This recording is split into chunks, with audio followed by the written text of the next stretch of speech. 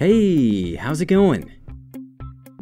I'm going to show you how you can send WhatsApp messages from your Java program. You just have to follow 4 steps to do that. In this video, I'm going to focus on step number 4.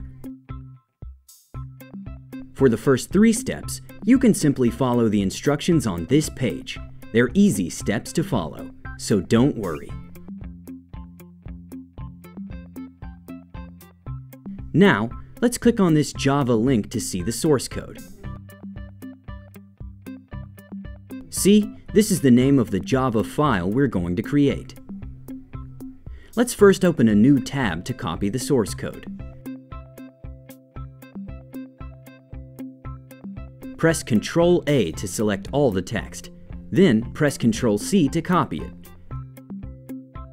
Now, let's go to our text editor and paste the source code. In this file, we only need to change 2 lines in order to send our first message. Yes, just 2 lines. Simple, huh? If you look at line number 17, you will see that it specifies the destination number, which is the number that you want to send the message to. In this case, it's going to be your own WhatsApp number. Don't forget to put down your country code at the beginning of the number. For example, if you are from the United States, the country code is 1. So, you will put down 1 at the beginning like so, okay?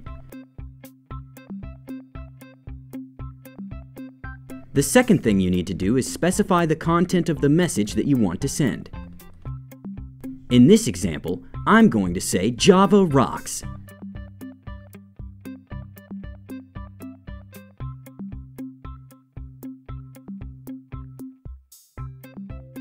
That's it.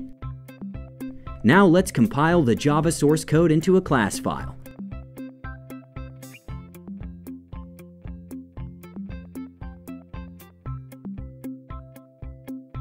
The last thing we will do is, of course, run the program. To do that, you only have to type in this command: javac WhatsApp sender, and hit enter. See, the message has been sent. This really rocks. Sign up and have some fun yourself now.